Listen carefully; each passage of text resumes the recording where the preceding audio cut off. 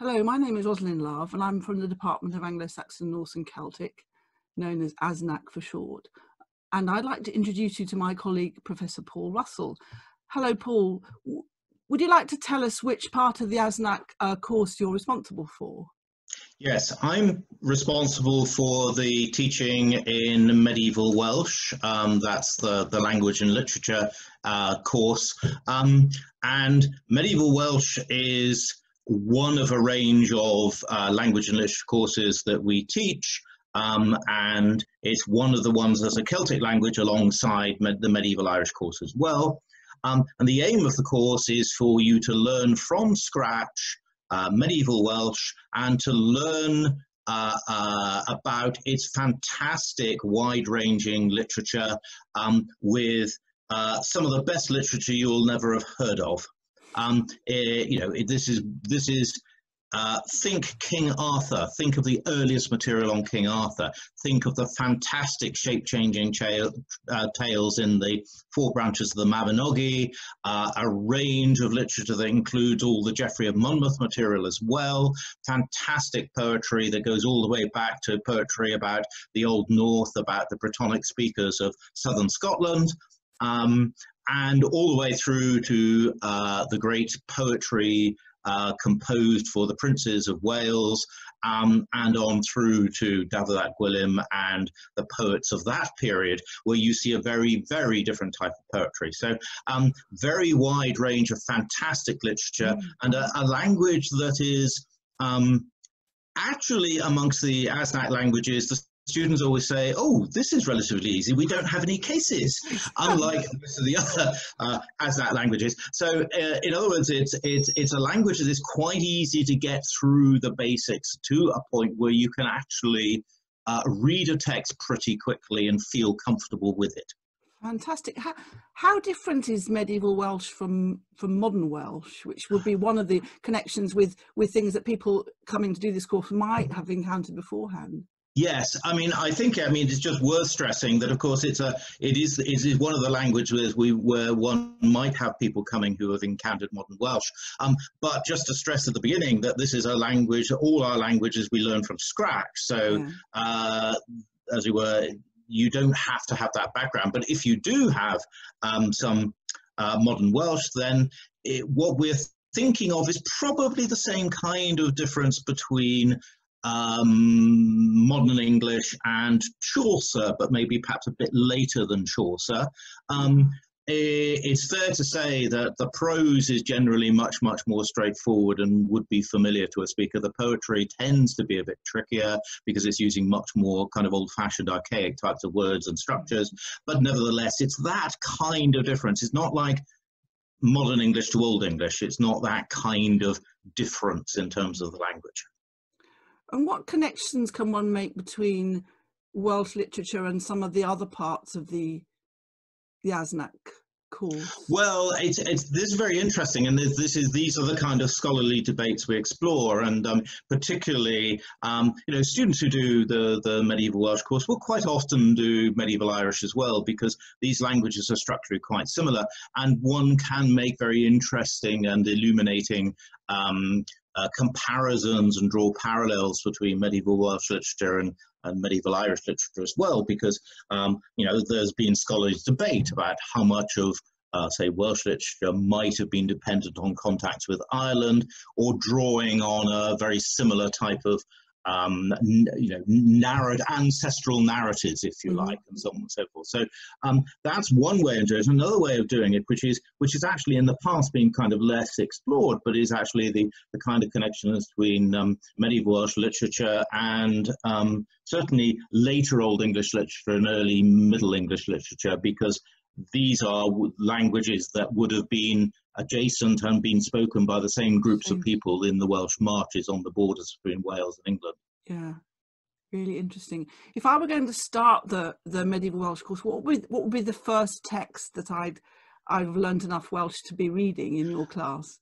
Well, I try and get everybody reading a text really well within the middle of the first term. So I'm always my schedule normally gets one to about kind of week 4, week 5, somewhere there. Okay. And actually, we've got a text in front of us at that point, and it's a real text. It's not been edited or anything else. And this is a very short little tale called, in English, The Encounter of Llŷd and Llefelys, in Welsh, Cyfranc Llŷd a Llefelys.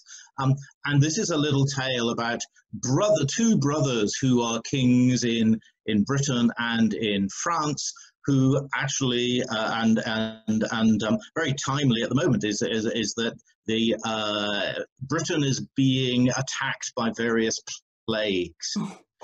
And he goes off to his brother in France to find out what he has to do, and brother says, well, you need to do this, this, and this to resolve this, and so on and so forth. Very, very interesting tale, not least because it's a tale about about gormes, this is the Welsh word for an oppression, these plagues, but also about the fact that, weirdly for Welsh literature, we have a couple of royal brothers who actually get on with one another. And I think that's one of the key points about this tale, is that brothers who get on with each other in medieval Welsh literature and in royal families, very rare indeed. Very rare, yes.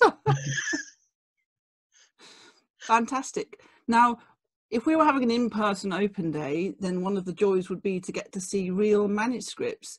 And I happen to know that one of the libraries we might have gone to would be the Wren Library in Trinity. And there's a pretty well-known manuscript that's of interest to people who are studying Welsh, which it would be fantastic, Paul, if you could show us a bit and tell us a bit about. Yes, so this is Trinity College.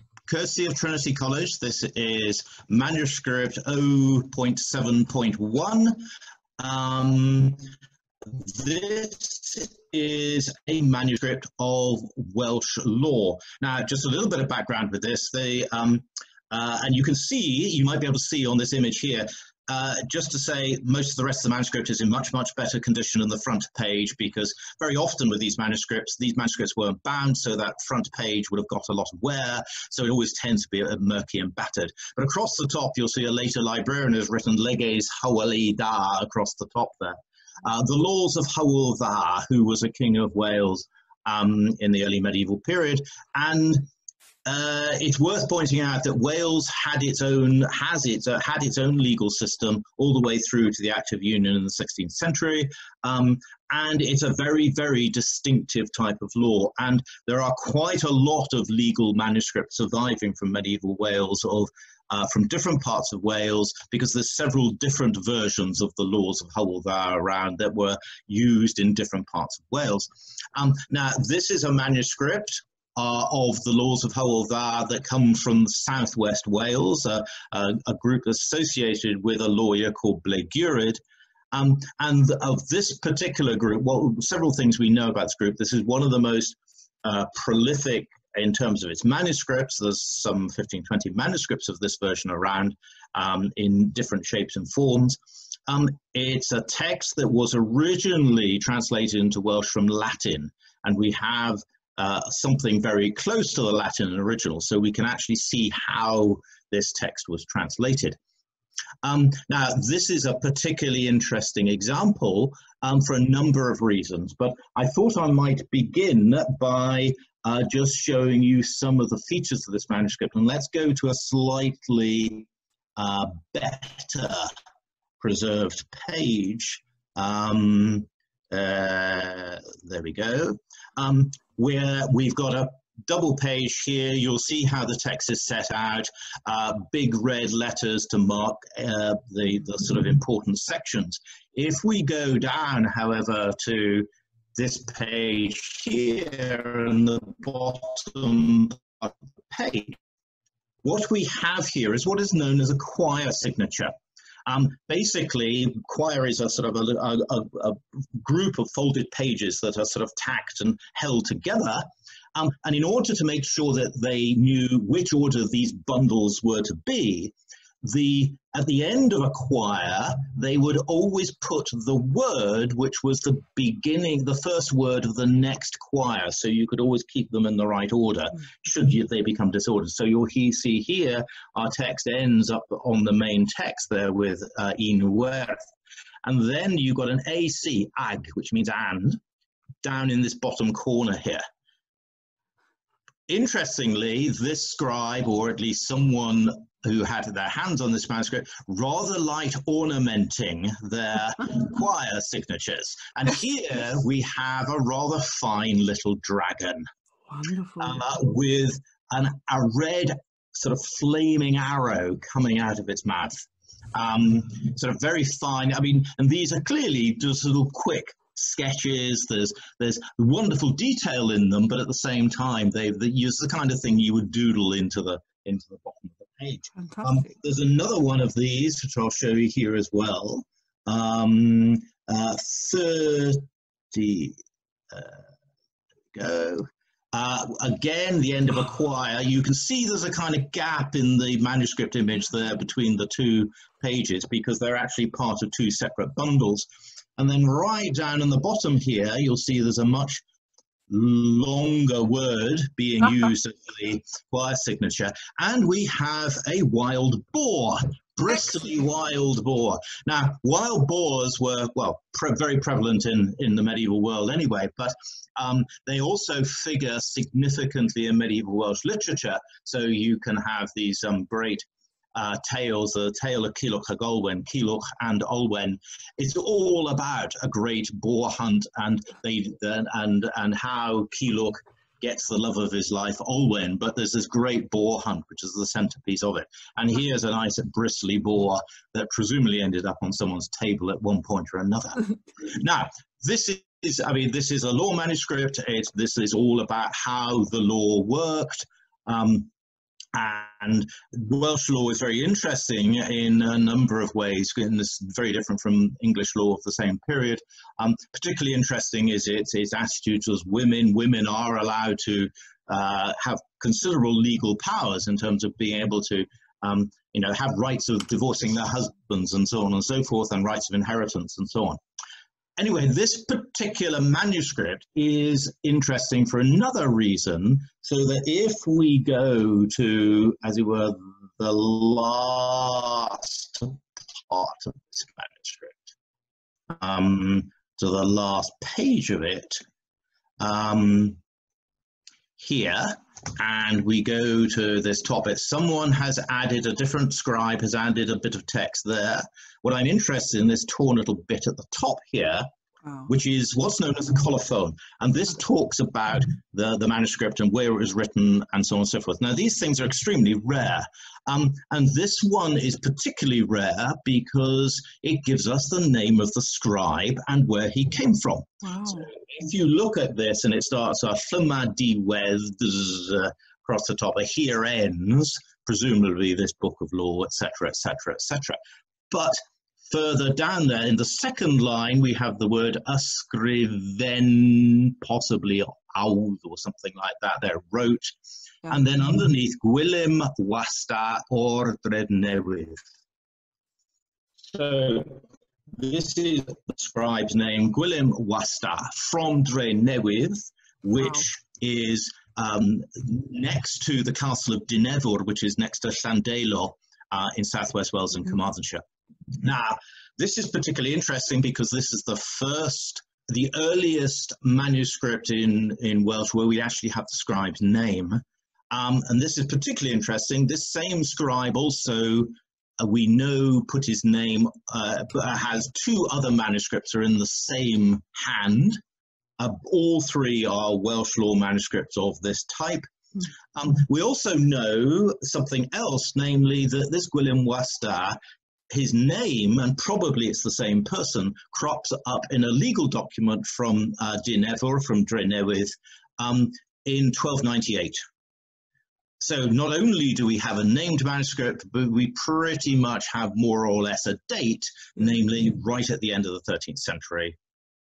He could have been writing it a little later or a little earlier, we don't know, but we've got a date right at the end of the 13th century. And this really helps to pin things down, because those kind of details are extremely rare in manuscripts generally, but particularly in Welsh manuscripts. Very hard to pin these things down, but this one is one of the anchor points. And the very fact that we have his name is important, because we got a place, we got a date, we got a person, which is lovely for this kind of thing.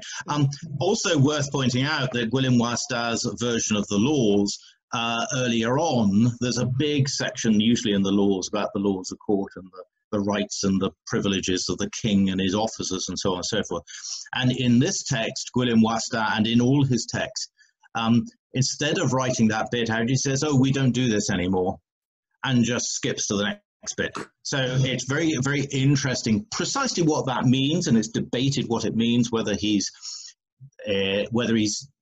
because a lot of the later manuscripts also copy these sections of the king, but he maybe just didn't have it in his manuscript, or he's decided, since we don't do all this ceremony anymore, we're not going to bother. So he's not going to bother copying it. But it's actually extremely interesting as a way of getting in behind how these texts work. Yeah. So that's Gwilym Wasta from Drenewydd in the end of the 13th century in a manuscript in Trinity College, Cambridge. Excellent. Thank you very much, Paul. I could ask many more questions, but I think there we ought to draw to a conclusion. Thank you so much. Not at all. It's a pleasure.